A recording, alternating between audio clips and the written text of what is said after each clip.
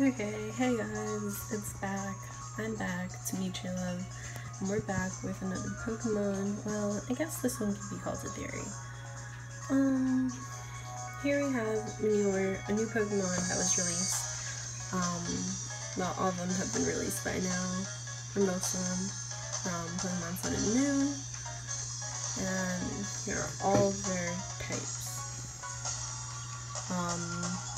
If you can see, there's also one that looks like a ragdoll, but I'm not going to talk about that one because it does look a lot like Mimikyu's, like, dressing. So I think it's just pretty much like Mimikyu also has that form. It does look handmade if you look at they're calling it the rock form right now. So yeah, I'm gonna consider that just being Mimikyu for now. So we're just going to focus on all these colorful ones. So obviously we can see that each one is a different type. So ice type, electric type, dark type, water type, fire type, ghost type, grass type, and fairy type. But what's the theory? The theory is, where did the idea of these Pokemon come from? So what was the artist thinking? Where did this come from? Well, if we look at Dora, yep, I'm linking it to Dora. They had stars that looked like these stars here. Yes, it's not exactly the same, but it has the same. All of them have different colors, and in this picture we can see that all of them have they serve a different purpose. So all of them have different superpowers, hence typing. They have different moves that they could do. If we look at this one, that looks like a electric type.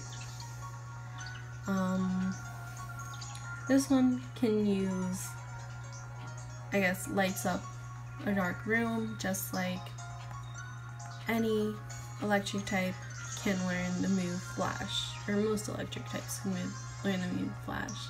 So I'm just thinking that the creator of these Pokemon was looking at this. And how does this go with the lore of Minior? Because Minior is for quote-unquote meteor, just in mini form. So if we look here, Minior come from space, obviously.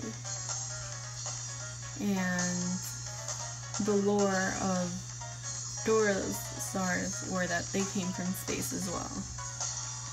They were a new addition, and that's how they kind of said it. They were like, they're stars from space, kids. And obviously you don't need that much description for it in a little kid show. Yes, Pokemon's a little kid show, but so like 20 years old. Why did I say 25? I don't know. It's 20 years old, and there's obviously 30-year-olds that watch this and want something deeper. And if you want to see that, you could go see the YouTuber Langston theory, which describes how Pokemon is just a complete storyline from front to finish. And it's like all for like adults if you look at the main thing. Okay, so that's pretty much my theory.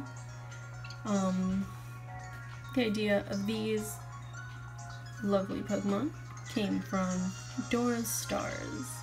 I don't know, comment below what you think. Is it true? Is it not? What do you guys think? Anyway, like, subscribe, do as you like.